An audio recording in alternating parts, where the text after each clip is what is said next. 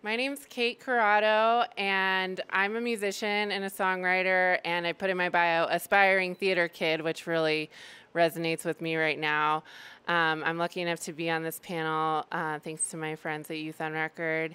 And I have with me some real theater kids, Michelle Rocqet, Neyla Pekarek, and in on the phone, Kalyn Heffernan.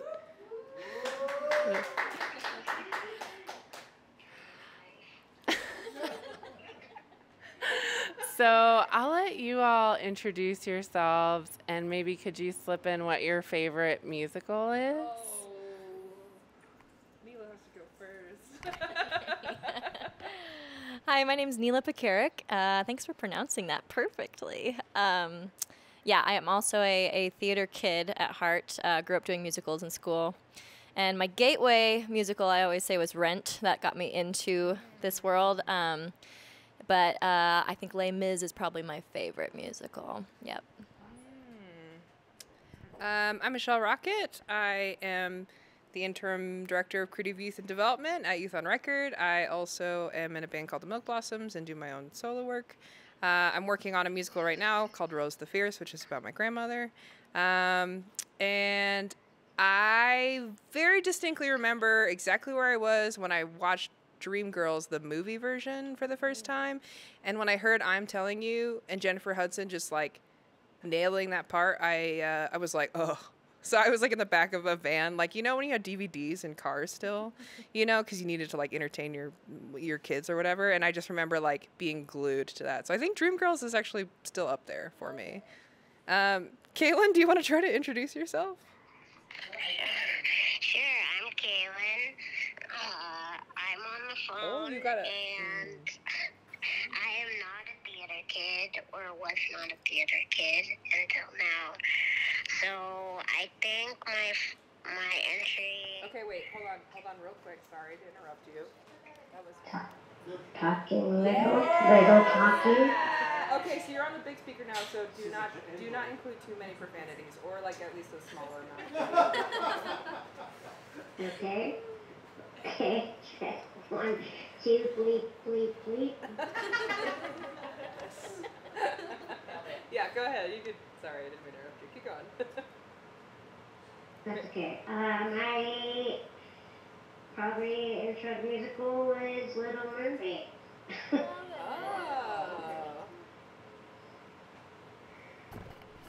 I will follow that up with another Alan Menken hit. Little Shop of Horrors is my favorite. And today's the 40th anniversary of its off-Broadway premiere. Wow, nice. So Neyla's written a musical. Michelle is writing a musical, helps Kalyn also on a musical. So these folks are all people who have experience in the indie rock scene and various other parts of the music scene, and then they turned those talents toward musical theater, and I just love it. I'm so impressed. And I want to know, it's a huge project. I'm trying to write a musical right now, too. Neyla's telling me I am writing a musical. And it is hard. It's so hard to find the time. It's hard to stay with it. It's a big project. How did you start? What kept you going?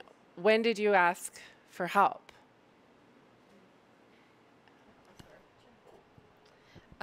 So in high school, I was a theater kid, big theater nerd, came to thespian conventions here in Denver from Little Durango, loved it, wanted to pursue a bachelor's in performance. At the time, didn't see anyone who looked like me. So like really discouraged by this, I just pivoted to music. And I had a great time and have been having a great time.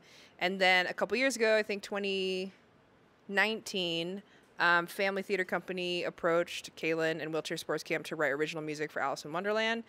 Kalyn then called me and was like, do you want to write this musical with me? And I said, okay. And that really reignited my love for theater. I've always been a theater fan. That was just like a reintroduction on how collaborative the art form really is. I was kind of mentioning this at the last panel, but like the band world and the music industry can be like harshly territorial and very competitive in a way that I think is unsustainable.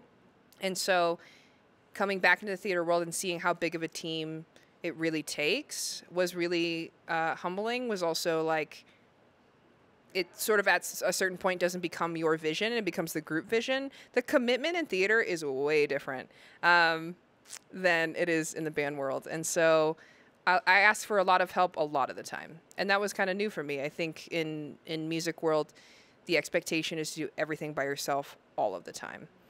There was like this big shift where you didn't need music labels anymore, and so everything was democratized, which brought a lot of beautiful things. It brought the sort of like renaissance of music technology and the creative misuse of that.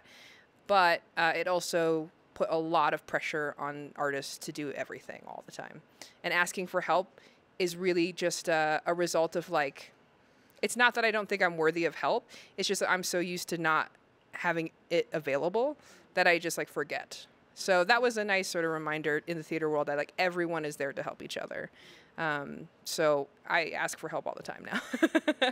Yeah. Yeah, I would just echo all of that, it's a super collaborative art form, musical theater. And I also came from being a theater kid, and then I went sort of into the band world by accident a little bit. I was a member of the Lumineers for about 8 years. And halfway through that time, I started writing a bunch of songs about a story that I felt inspired by. It was a story of a Colorado person that lived here around the turn of the century, and she became notorious in the 1920s for encountering a rattlesnake migration. And she killed 140 rattlesnakes, took her 2 hours, and then she gathered the skins and fashioned a flapper-style dress from them. And I saw this dress. It's held in the Greeley Historical Museum, and they called her Rattlesnake Kate. And I got pretty obsessed with this woman and started writing songs about her without the vision at first to like write a musical, to write an album. Really, I just was kind of writing song by song, mostly just to share with friends and like make them laugh. And then I became really consumed by it. And I think theater requires that commitment of kind of all consumption in this good way. But I at that time, I was touring with a band and making records and that kind of thing, and so it felt natural to make an album first. And I think there's so many ways to crack into theater, and if you're interested in this art form, that means you're probably a pretty creative person, and so I think there's no blueprint for it. And I happened to do it in the way of like a song cycle on a concept album, and I toured kind of this one-woman show, a replica of the snakeskin dress and all, and through that, then got in touch with the DCPA, and we turned it into a full-blown musical that premiered in February.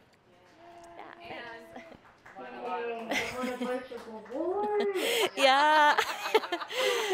Yeah, we just had the Henry Awards on Monday, which is like Colorado's Tony Awards, and we got 8 of them that we took home. So thank you. It was really exciting. Yeah, it was really fun and exciting. Appreciate that. Oh, yeah, do you want to re-ask Kalyn the question? Oh, yeah. Kalyn, the question was... Well, I think I got it. Oh, okay. Oh, now you can hear it. Thank you. I jumped into it by completely the band world and was asked from the band to write music to a family's first original adaptation of something. The family theater group has been in town for 35 years, and they're, from what we could tell, the first all-disability theater group in the country. And I had known Reagan, who was their art director at the time, and she, asked for Wheelchair Sports Camp to write music to Alice in Wonderland, and I asked for help immediately. I literally got done and called Michelle, because I didn't come from that world. I don't even up until now, didn't even like musicals. I got really nervous and felt really overwhelmed and echo just feeling in the band world like everything's got to be up to you. And so, yeah, jumping into the theater and like writing music for a play that was also being written at the same time was like such a cool collaborative process that allowed me to like creative in more ways than I can in the band world, because I'm delegating every task. And it was so nice for me to like have a prompt or like have a character or have a scene or even like have a feeling to start writing songs. And we kind of broke it out like, you know, what songs need big numbers, what songs are going to be more rappy, which songs are going to be more singy, what songs are going to be more soundscapes. And that alone just like freed me up in so many ways, because I think art can be anything, which is like beautiful and also terrifying because you can start anywhere. So just like having that starting point and then having like such a full-blown team and that like dedication has definitely shifted me, and I am gonna really struggle in the band world for the rest of my life probably. I don't know. We're all smiling in support of that struggle. It's such a collaborative art form. That's part of what drew me to it too. I'm a little bit isolationist, and I think I was looking for like what's something I absolutely can't do by myself. So when you're working through your works, what, you know, are there people you didn't know you would need? Where did you find them? Or any way you want to approach that sort of collaboration? Yeah, I mean, I think at every level, I found people that I didn't know I needed. Even just from a music side, like what you said rings so true of like you get really protective of your music. And so we had both a music director and then eventually an orchestrator as well. And I thought like, I don't need any of these things. And I absolutely did. And it sounded so much better. And I think letting go of those sort of keeping it so close, kind of feeling paranoid about that stuff is really good, because what was nice about making a record first is I could sort of put everything on an album that was in my brain, and then you hand it over to someone else, and their brain kind of takes it through their filter. And it ends up, I think the tough balance is how much do you hold your ground of like, this is the idea that I want, and how much to, you know, open that creativity. And it just depends on who you work with and finding the right people to surround yourself with that really respect the project, but still have tons of creativity to bring to the table. Yeah, I think for me, it's a combination of like people I didn't know I needed in the music side, and then the like very kind of newer world for me of everything else: costumes, set, design. You know, there's all these titles, sound designer. You know, it's sort of like, I know you do something important, but I don't know what it is. And then it's really cool because like they can be really focused on doing that one thing very well. Like to your point, like we ended up the first round of demos for Alice in Wonderland was due in May of 2020. So we finished demos thinking that we were going to have all this time in the studio with musicians, but instead everyone was working remotely. And so then we would receive all of these different takes, and Kalyn, and you know, big part to her work was like rifling through all of that. And it was like, we needed she essentially became the arranger, because like even the traditional way to record an album became inaccessible. So it was like, all right, we got to create a problem solve and we have to pivot. And so I think with that, we probably could have used additional people on the team for like, even like finances, you know, or like for just like things that were like operational in addition to the creative world. 'Cause again, those two worlds it's really cool when you could do them at the same time as an artist. Like it's actually pretty coveted and like should be is very relevant. It's like if you can do the emails and you can do the job and do the set, great. But yeah, I think you have to start because it's so massive. And even on the scale, like for Family, like Family puts on really professional shows and has for a long time. They do not mess around. It's still just like, it was such a long process that you have to have like so many. So like collaboration can mean a lot of different things to people too. So I do want to like harken back to collaboration, but you have to have communication in that. You have to have understanding. You have to have constant planning, project management in order to collaborate well. Like what's your strength? What's your weakness? And so that's like, you can hide your weaknesses on albums. You can't hide them in theater. So yeah, that's my long answer. Kalyn, how about you? Well, I'm just going to repeat a bunch of what Michelle said. But yeah, I mean, I've only really made music with other people. It's pretty rare for me to do it like by myself. And Family just being such a like long-standing, pun intended, theater company that they have all these like dope people to collaborate with already, and then it was really cool how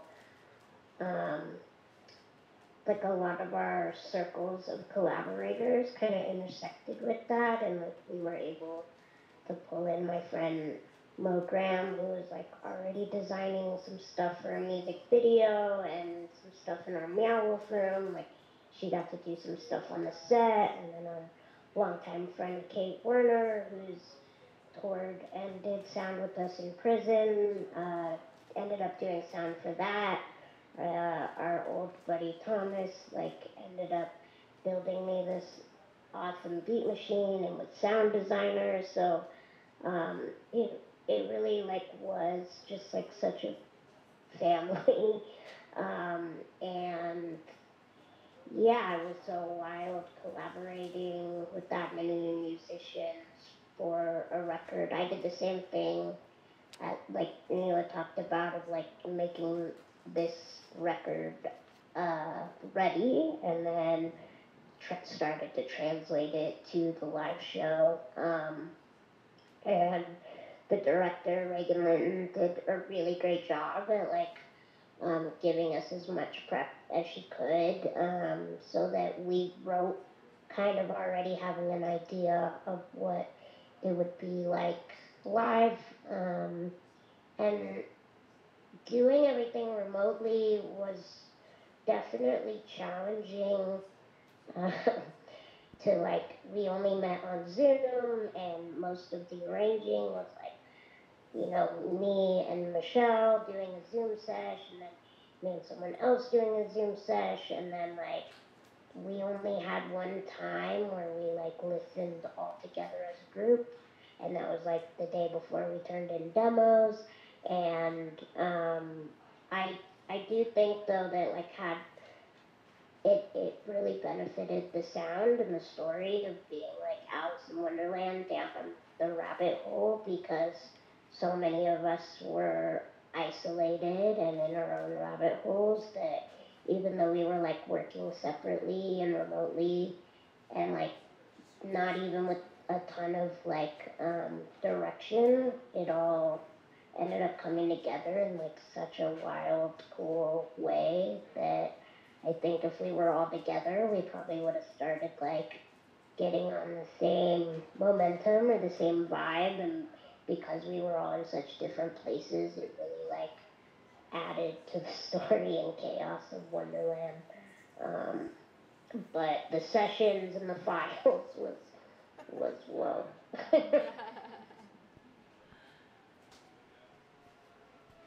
So with all this collaboration, and you're talking about all these different entry points into theater, I think it's such a wide open art form for folks to get into. What sort of advice do you have for people who are wanting to? Please give me some advice for how to dip a toe into it, or start small, because it can be such a expansive and freeing place to be writing, but it's also a great place to maybe find another income stream as a musician, as a pit player, as a sound engineer. Any hot tips? Maybe just the Denver scene. There's so much incredible theater happening here. We already talked about Family Theater Company.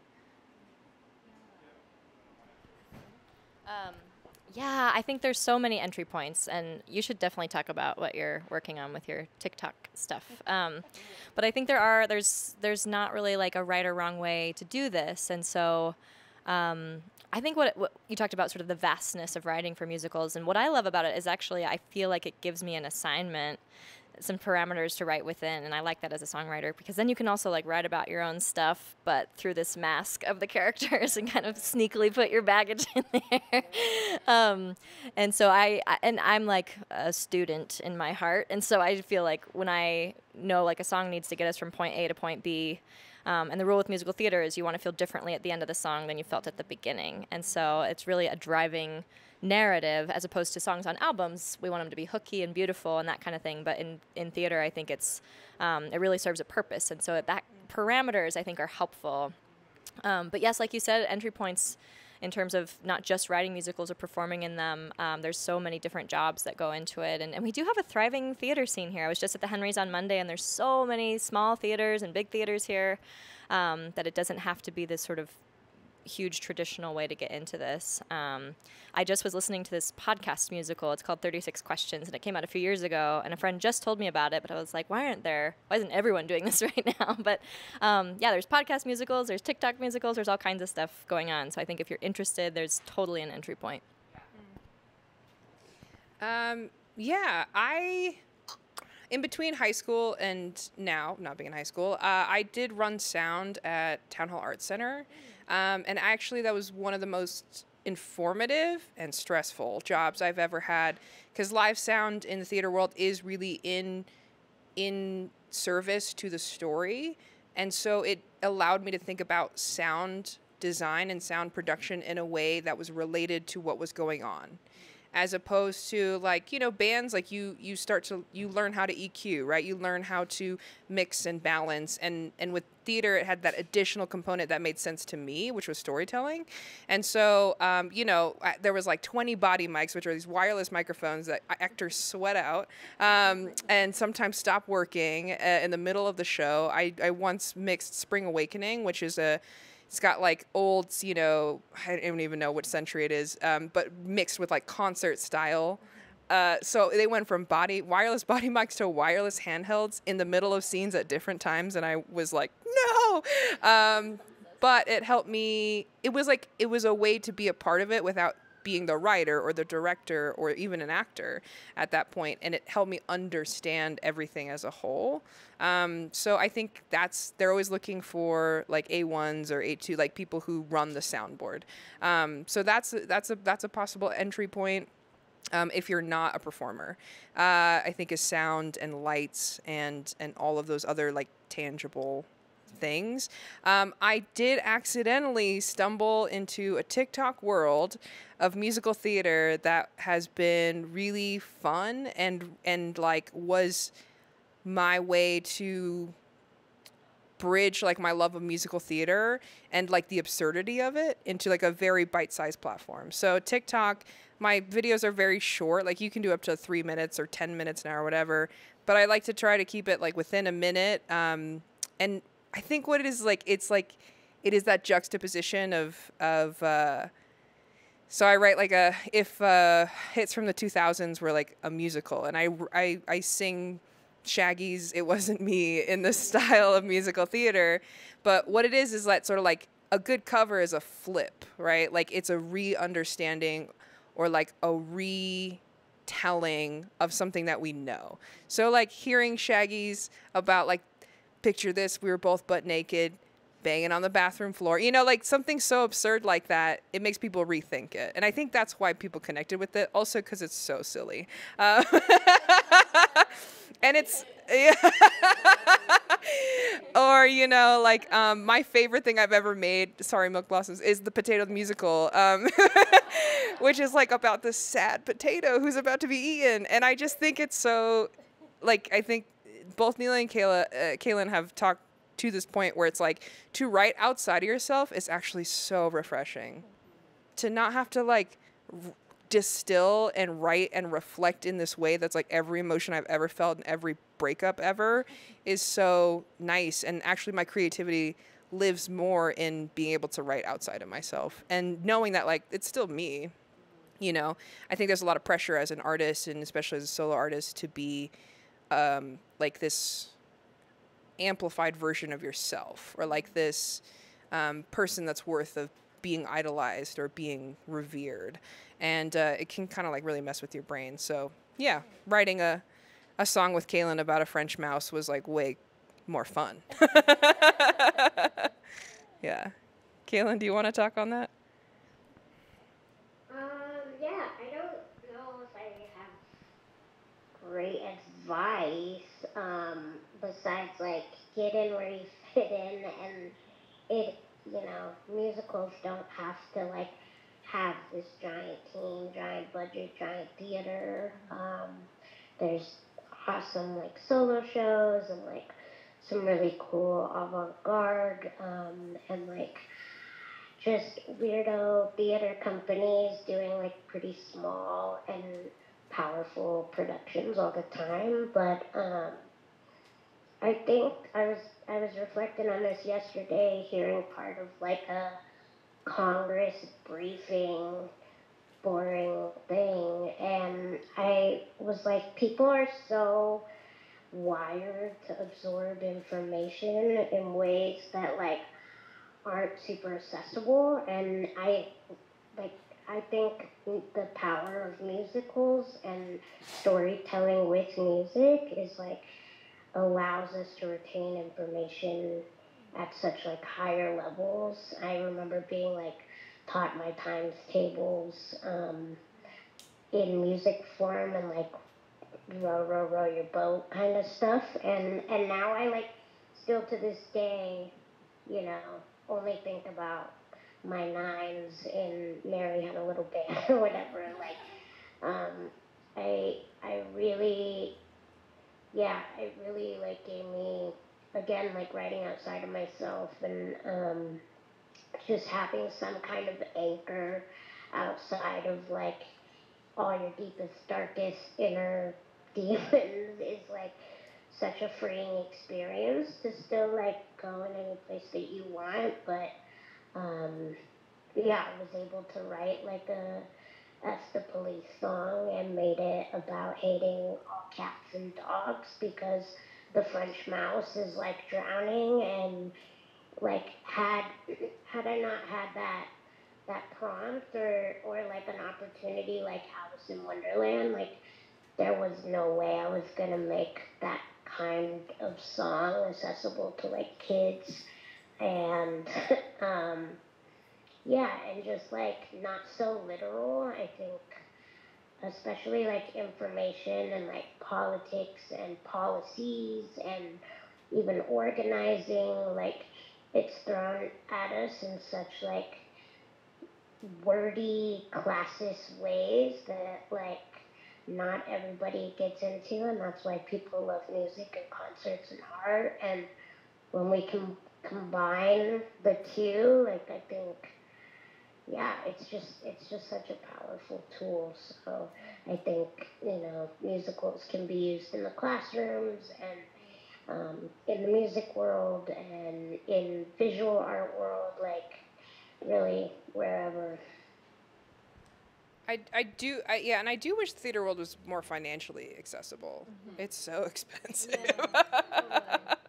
So I know that's not part of the question, but it just reminded me, like, dang, like, and really to experience something in person like that is very different than trying for them to capture it on film. Or like, I haven't really, there have been a couple instances where people have tried to do movie musicals that I think are closer. Yeah.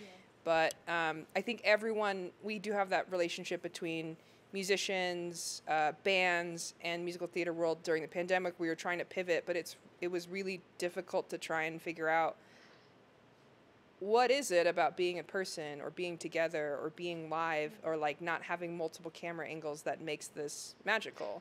And I don't know if we really ever figured it out, but maybe we will, and maybe that will lend itself to like the financial accessibility of it, to be on YouTube or to be on whatever. But yeah, that is something that I wish was, like, even as an adult who makes money, it's like still too expensive for me sometimes. And there's so many people involved.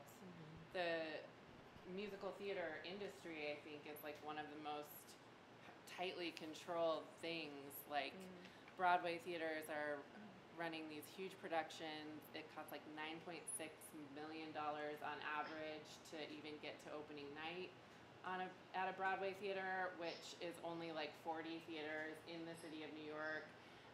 So it's so refreshing to hear about all of these smaller, more grassroots indie musicals, because I think a lot about how the general public perceives musical theater. I had kind of a frustrating conversation with somebody who was, I think their experience of musicals was perhaps more of the like entertainment only kind of, it was, I don't want to call it out, but I saw Moulin Rouge, which I have my own frustrations about. And I can talk about that some other time, but it's a production, right? And so this person I was talking to was like, oh, musical theater is like just for fun. It doesn't have that impact and that political leaning of other art forms. And I'm curious to know what you all have to say about that. We've already dipped into it a little bit, and I'd love to hear more.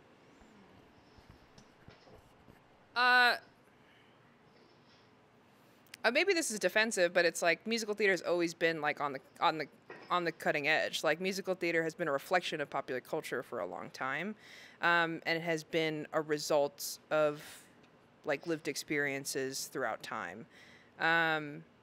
So I do think there is a lot of stigma with musical theater and theater in general,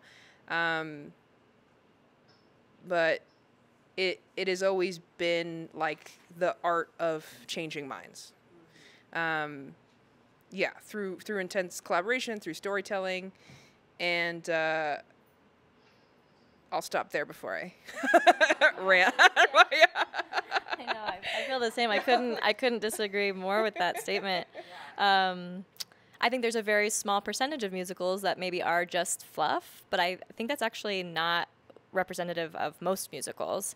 That even if there are like jazz hands and smiling faces, a lot of it is deeper than that. And I think that's been the case for musical theater for a long time as well. And I mean, even for my show, like I got so inspired by Rattlesnake Kate because I thought she was a woman that like pushed the boundaries of what it meant to be feminine. And in reading through a lot of her letters she had written and that type of thing, I just felt like I identified with her in this way that I was in this very male-dominated industry and a very male-dominated band without a voice a lot of the time. And I sort of felt like she had that aspect to her as well. And in writing that show, I really felt like it helped me become a little more authentically myself and a little more outspoken. So I feel changed by that show, and the goal sort of was to help other people feel that way in writing the show. So, Kalyn? My phone, it's cutting out quite a bit, so will you repeat the question for me? Yeah, just wanting to hear more about your thoughts on the potential impact of musical theater, with as far as like political issues in our society in general. Yeah, I mean, I kind of talked about that the last one, but I just really think, especially reaching to like wider audiences and across the age like spectrum and across the disability spectrum, across like race, when you combine that storytelling or information, important, useful information with like music, it's just way more likely to stick with us forever.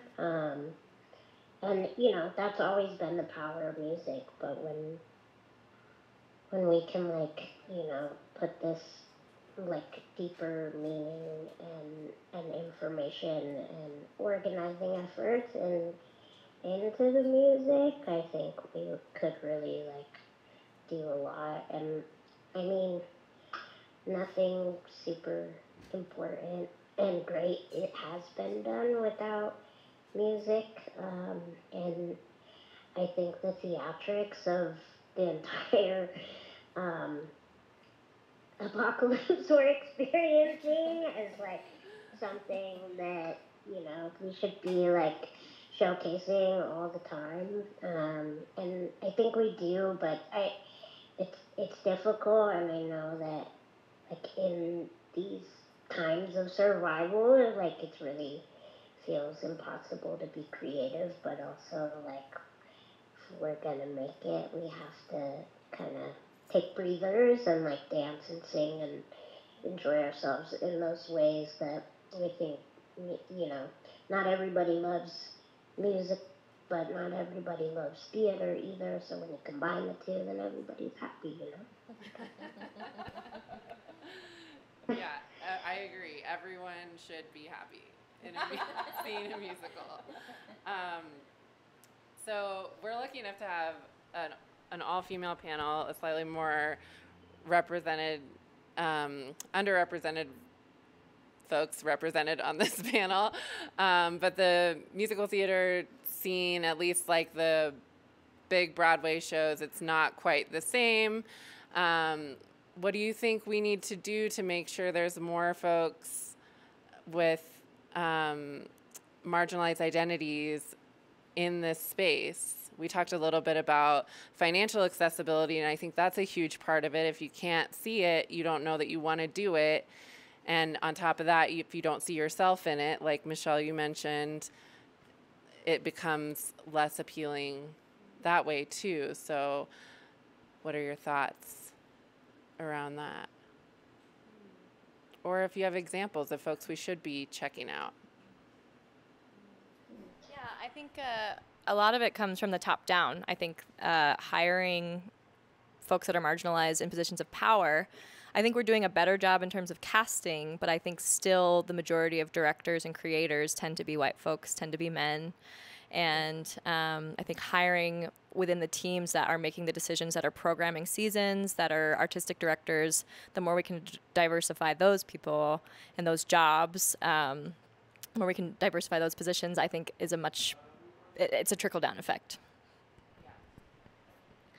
Yeah, I would give them money, you know. I was telling Neyla before this, like, how scary it is to move from the music industry into this theater world because of the timeline. So to write a musical and to see it from start to finish, you know, can be 7 years, can be 17 years. Strange Loop right now, which just opened on Broadway, Michael R. Jackson has been working on that for like 20-something years. So that's really scary for me because, like, you know, I thought an album took a long time. Yeah, whew, like, you know, you're devoting a lot of your life into a project that could never see, you know, the stage ever, whether that's Broadway or whether that's local. Like, it's scary. So I think time and money and resources. There are really exciting things happening. I do see myself as far as like in the industry right now, a lot of musicians have turned to musical theater, have started with concept albums, you know, Hadestown, Waitress by Sarah Bareilles. Like, there are musicians making the pivot, and they've taken all of their information, all the things, and I think Lin-Manuel Miranda, who did In the Heights and Hamilton, was in the same position where he's like, I had to write my part, right? Like, there was nothing for me, so I had to write it. And eventually we have this, like, smash hit, and it goes to show that, like, this can be commercially viable. You have new audience members who want to see it. Like, he like, had this, like, he was, like, the supreme label of musical theater. Like, it was just, like, so exclusive and so wonderful, and it's still now, like, all over, and you get to see cast that doesn't sort of look like your typical thing. I have my own thoughts about Hamilton, my own things, but I think that's how big things will just sort of, like you said, trickle down or like impact and ripple. Not to go back to TikTok too much, but like that place is also really cool because people make musicals on that app and from all over. And so like they did Ratatouille, the musical. across, and they, somebody picked it up and then they like performed it with real people. Bridgerton, the musical, started on TikTok and is now going to be on stage. Like it's really incredible because you are kind of bypassing some of that, like the big money stuff, in order to like collaborate on a global format. So, yes, that's just my answer.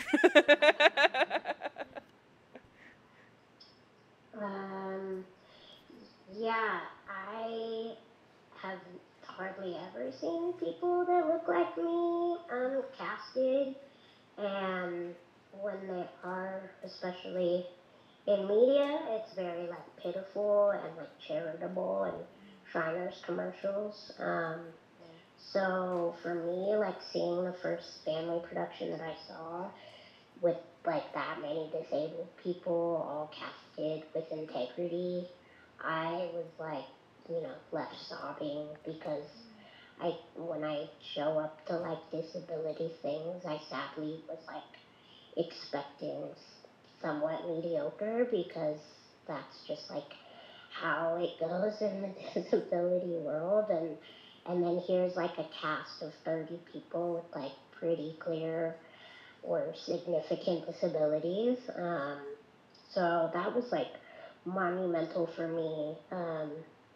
And there's some outside of family who's, kind of bigger deal.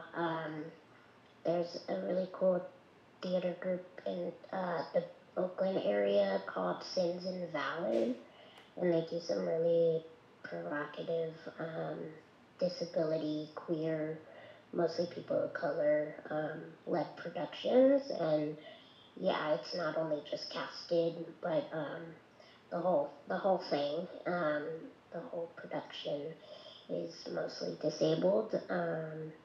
And I also caught like an incredible production from Buntport not that long ago, about Artemisia, and it was like so well done, and only 2-person production, and super small theater here on the west side, and family's still going strong, but yeah, I think the way we cast like does have a really big effect, especially in the future. It might be kind of hard to tell now, but like enough kids grow up seeing themselves represented, I think has a really long-lasting impact. Yeah, that kind of leads well into my next question about where do you think musical theater is headed, or where would you like to see it go? I've seen some I'll just put a little plug in for a production I saw recently by Control Group Productions called The End. And it was a little musical, a lot of dance, very immersive, and I just loved it. We were on this cool bus tour all over Denver. This weekend's the last weekend to catch it. So if you need a break from UMS, I'd recommend getting on that bus. But I just love seeing the creativity, and it's like we keep saying, it's just this vast art form with so many possibilities. Like, what do you think the musical theater world needs, and who is gonna do it? Yeah, I hope for more original stories, because I think that when it comes down to it, musical theater is about storytelling. Regardless of how it's dressed up and what kind of songs it has or what kind of choreography it has. I think at its core, it's about telling great stories. And so I'm always bummed out when it's another movie we've seen or just a story that we all know. So I think stories that haven't been told. I can't wait for this musical about your grandmother. Looking forward to that. And yeah, I think there's so much creativity to be had, and it's a bummer when I go see a show that I'm like, wait, I know so many creative people that could be doing something. So I think original stories, yeah. Yeah, I definitely agree. I think in addition to what I would like to see, I think a lot of popularity and trends come from the filling of voids, right, of what we don't have. I would love to see musical theater push themselves as far as sound production and sound design a little bit more. So like coming from a production background and recording, I think like I watched Hamilton for the first time live the other day, and I was like, at this point it's what, like, I don't know, 7 years old or something. Like, it's like almost a decade old. It's still running hot. And at the time, no one had seen like it. Like, oh my God, hip hop, R&B on the Broadway stage at this level, incredible. So that was like, I think, like filling a void of genres, or like certain sounds that we weren't hearing at that level. And so the way that we hear them, I would like to see. Yeah, I would like to see the combination maybe more of like concerts, you know, or tracks in the way they're being used, or the way voices can be used. Like, I just think that there's a lot of exploration and room in that form. We go from like turntablist in the pit, you know, to a whole maybe music production team below could be really cool. Yeah.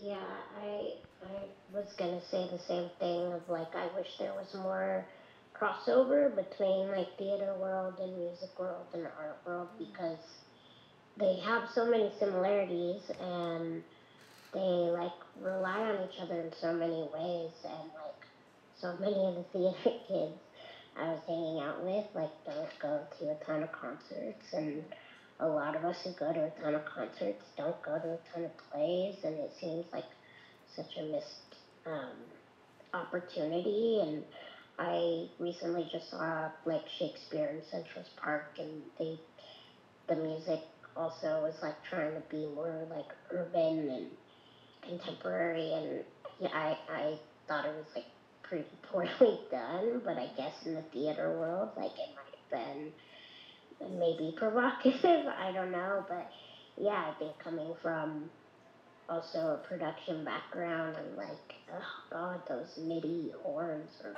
trash, you know? And I just wish like we relied on each other a little bit more to make, because then regardless, like whatever production the crossover is gonna be that much better, because people who do concerts all the time are going to help make productions better, and people who act all the time will make concerts better, you know? Yeah. So it sounds like we're out of time, but let's thank our panelists again, Neyla Pekarek, Kalyn Heffernan, and Michelle Rocqet.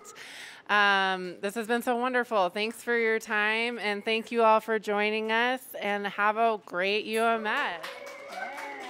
Yay! Bye, Kalyn. Love you, Kalyn.